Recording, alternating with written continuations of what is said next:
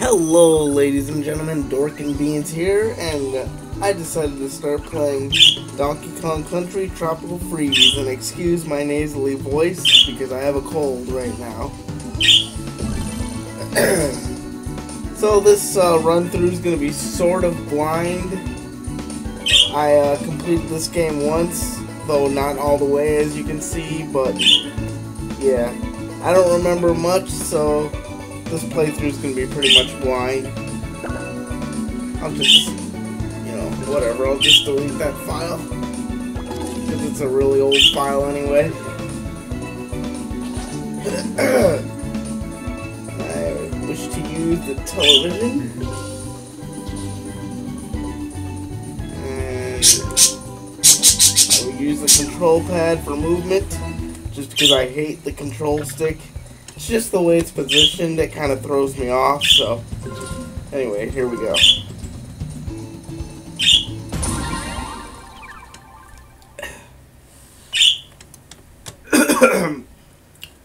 Like I said, excuse me, I'm just battling a cold right now.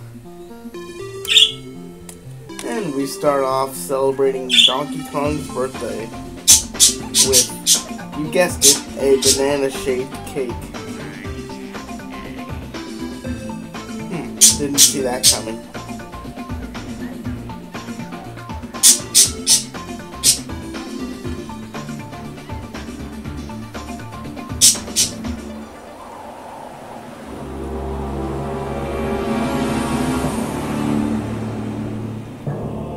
These enemies are known as the Snowmads.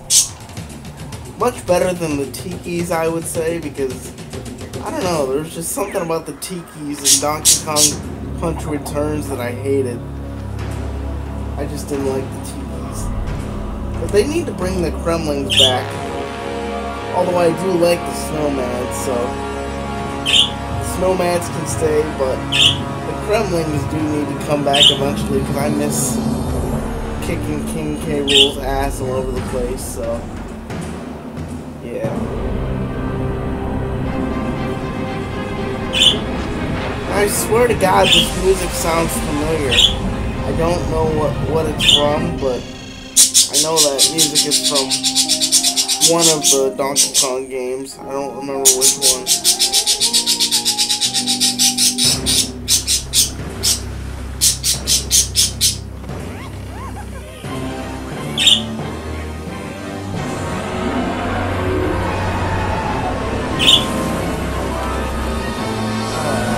Freezing over Donkey Kong Island. How low can you sink, Nomads? We don't even know who you are, and you just come in here and just like, we're taking this land for ourselves, even though we have no clue who you are. We're just gonna come in and take our home. That's okay, because we'll be back and kick your butt, and we'll take it back.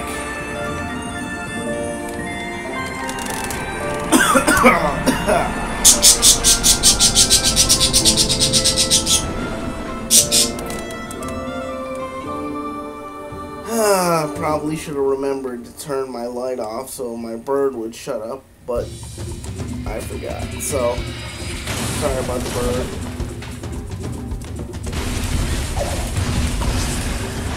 Busting out of a plane, and here we go.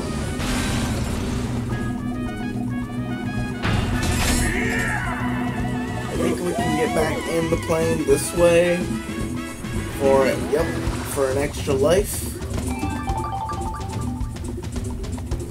And now let's get on with the game. I really love the lush environments here. It's just so awesome.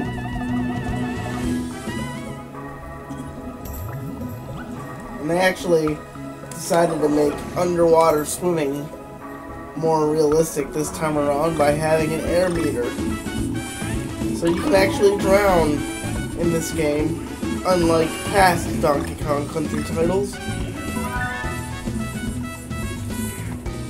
Let's die.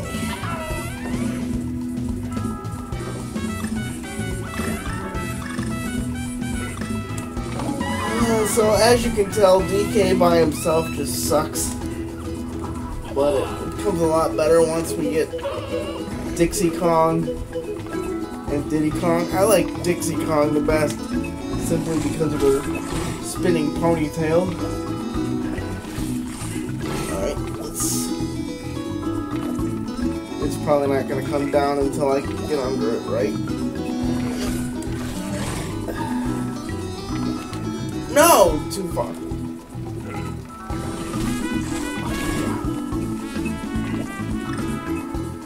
There we go. And we found our first puzzle piece of the game. I'm not going to be too OCD on collecting the puzzle pieces, just because, you know, I'm going to collect as many as I can, no doubt, but I'm not going to be like OCD about it.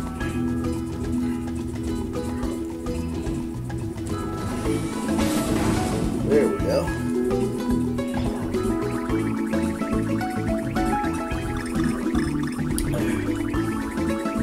Come on, give me the other one. Thank you. Second puzzle piece and checkpoint.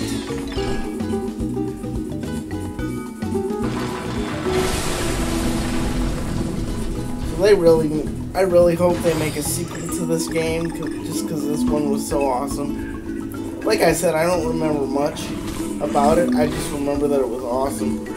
And we have Diddy Kong here. Most DK barrels throughout the game will switch Kongs, and by that I mean you have to pick it up when it's on the Kong that you want to play with. So, crap. Normally I would throw it when it's on Dixie Kong, but I think since this is the first stage, they only give you the option of playing as Diddy Kong, so. Alright.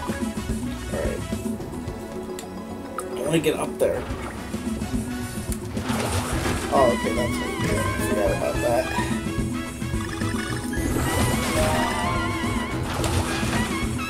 Oh, no, Jesus. Alright.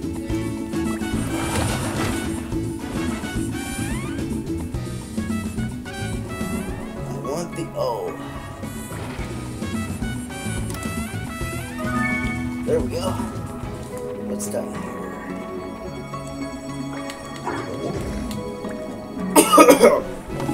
What I like about being underwater in this game is that you can actually attack, as you have just seen. So I guess that's why they didn't feel the need to put on guard in this game, which I understand, but still, it would have been nice to have it. Just for the hell of it.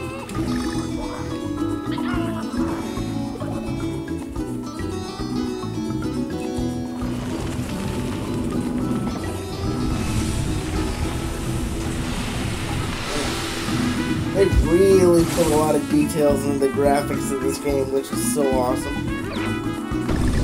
And I like the camera angles too, even though sometimes they can throw me off. There we go. I love the cinematic camera angles. Nice. Gotta get the end. Okay, so I might be a little bit of a liar when I say I'm not OCD on collecting things, but I don't necessarily have to, but like I said, if I can, I will collect as much stuff as I can along the way.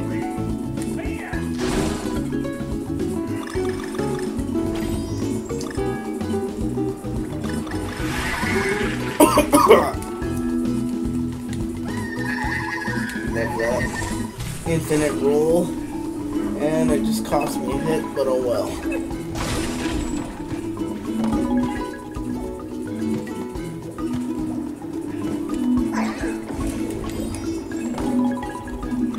Oh yeah, and when you fill up your meter in the top left corner, you can do a Kung Pao move, a Kong Pao move. It will turn nearby enemies into balloons for Diddy Kong, golden hearts for Dixie Kong, and I believe coins for Cranky. Of course, I'm not going to use it now since there are hardly any any enemies on the screen, sorry.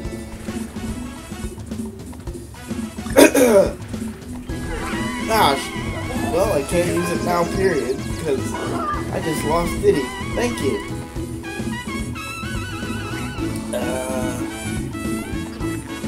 Don't remember how I'm supposed to get the G in the background. Fuck. Get off me. Okay. That. I did not even mean to do that. Wow. Death on the first level. Really? Oh god, let's just pray that this isn't an indication of things to come, folks. It probably is, but oh well. I'm just happy to be making videos again. I've been gone for so long. Is there a bonus down here?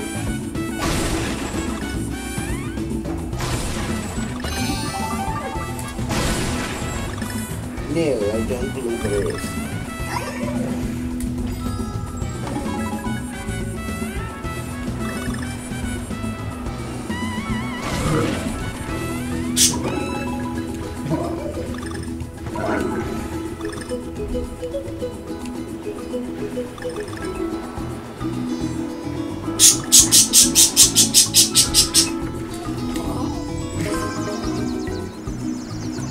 How am I supposed to flip the background? I don't remember.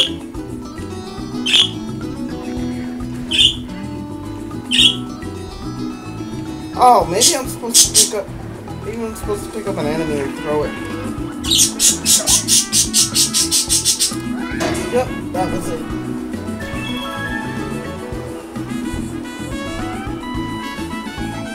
There we go. And allow me to demonstrate the Kung Pao move right now. See? Red balloons.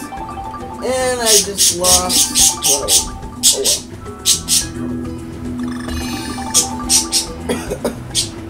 Hey, I can do another one right off the bat, but I'm not going to.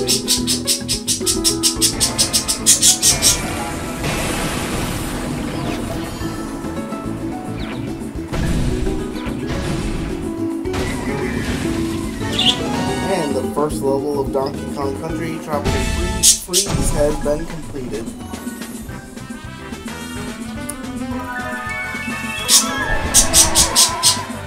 God, I can't believe I'm already at 12 minutes. Oh well, screw it. I'll do one more level.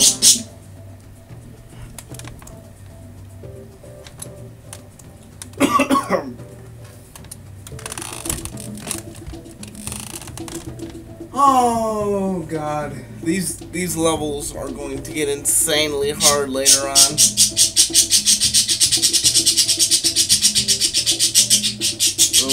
Really? You can shut up anytime you feel like it, Bird.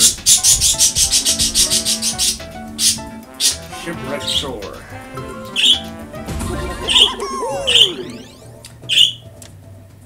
I think this is where I can pick what Kong I want to play as.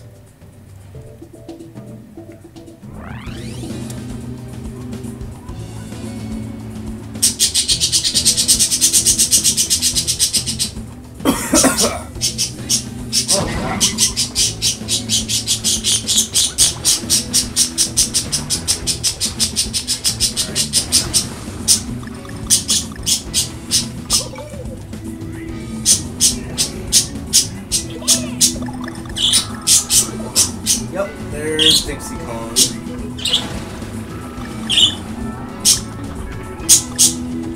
She doesn't spin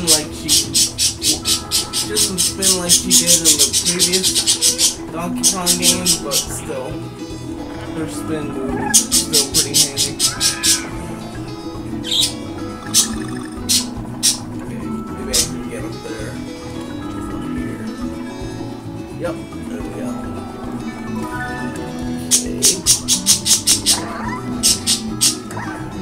And I believe that leads to a bonus level. Yes, it does.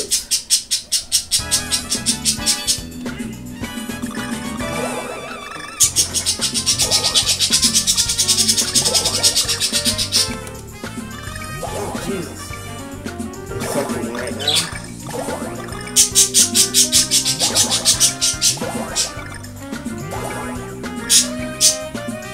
Oh, Jesus! Damn it. Oh well.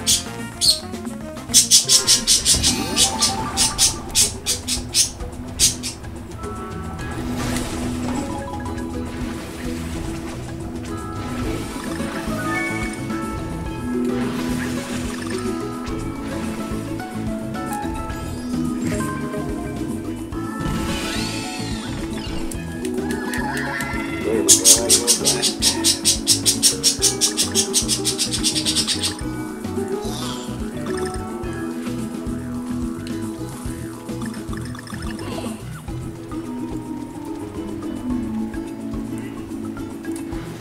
See if I can get these bananas. Ah!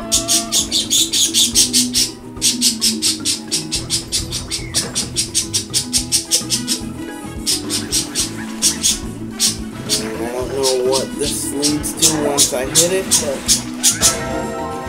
puzzle piece, there we go. Let's see if there's anything down here that's worthwhile. Nope, doesn't look like it.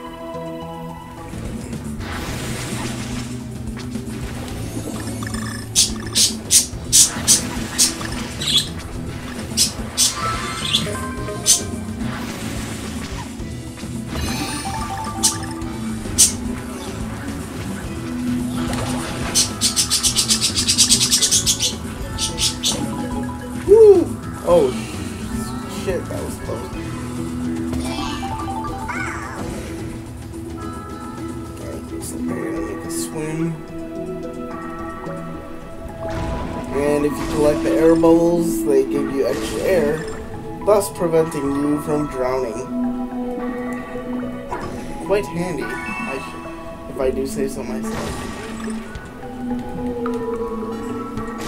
You can also do an infinite spin attack underwater when you have both Kongs.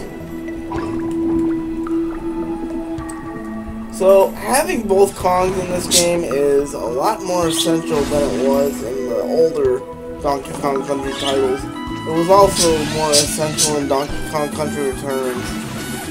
You know, usually you could survive in the older titles with just one Kong. And you can still do it in this game, in these games, but it's a lot easier if you have two Kongs, especially for the later levels.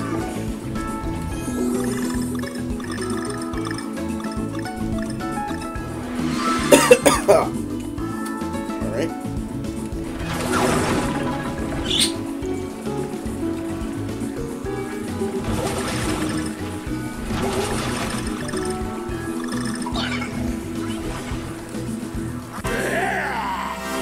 I just figured I'd use it since there was 3 enemies on the screen at the time, so there we go. No! G, I'm a G, and I lied about not being a stickler for. What are you doing? Stop moving! Okay, thank you, Jesus.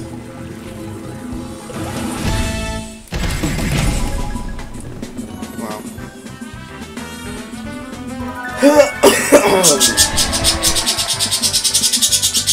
Alright, guys, that'll be the end of the first video of Donkey Kong Country Tropical Freeze. This has been Dorkin Beans.